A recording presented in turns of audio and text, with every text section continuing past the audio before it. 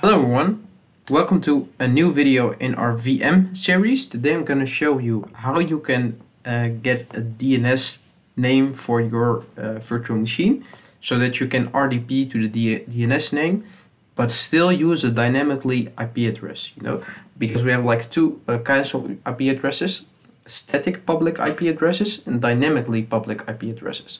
The benefit of dynamically public IP addresses is that it's cheaper, but the downside is it changes.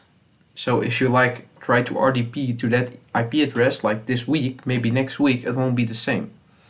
But luckily Azure has a great option that allows us to get a DNS hostname for our virtual machine, a DNS hostname for the public IP address of our virtual machine.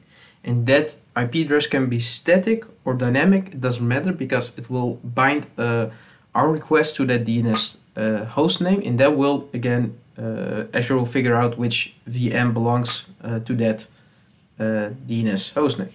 So let's start. First, we're going to create a new virtual machine. Then I'm going to pause the video a little bit, and then I'm going to show you how you can configure that. Do be aware it could be a little bit of latency when you configure a DNS hostname. So don't expect it to work directly. Maybe it will work directly, but it depends on your location, etc. Well, let's start. Go to the portal of Azure, virtual machines, click on add. I'm going to create a new virtual machine. I'm going to choose my RG demo resource group, give it the name, my great VM. Issue will say that's enough. I'm going to choose Windows 10. Next thing, I need to choose a size that is allowed by Windows 10. I'm going to give it, I need a username.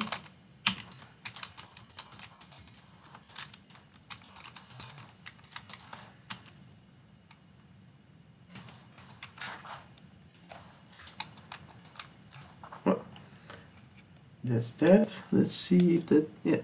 Okay, great. Click on next networking. I think yes, it's going to all be the same. I'm gonna allow the RDP port for now. In a different video, I showed you how you could also configure a Bastion server. That's maybe the best approach if you do have the budget for that, because yeah, it's a little bit secure than just opening the RDP port. For everybody in the whole wide world, this DNS hosting name helps a little bit, but of course it's not the most secure option. I'm gonna pause the video for now until the VM is created. Well, finally it's finished. I managed to watch 3 till 4 Seinfeld clips on YouTube in the meantime. So if you have if you want some IDs to instead of waiting. Well, let's go to the resource. Well, here's our typical VM. It's created. And if you go to the right, you see configure DNS name. This will take us to our public IP address. As you see, it's a dynamic IP address. We're going to give it a name. My super VM 2023. I'm just doing something. Let's hope it's not already taken. Let's save it. The full name of the DNS name will be mysupervm2232 and .eastus.cloudapp.azure.com. So be aware of that. Well, next thing, we're gonna start. Whoop! I must do it remote desktop connection. Well, change this part.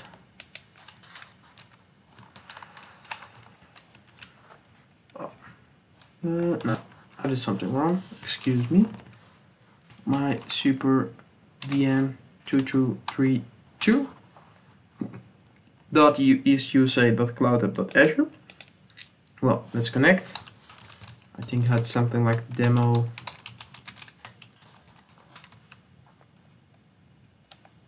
Well.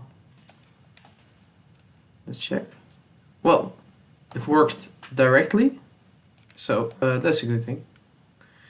Well, thank you for watching. Please like, share and subscribe and watch my upcoming videos, and have a nice day.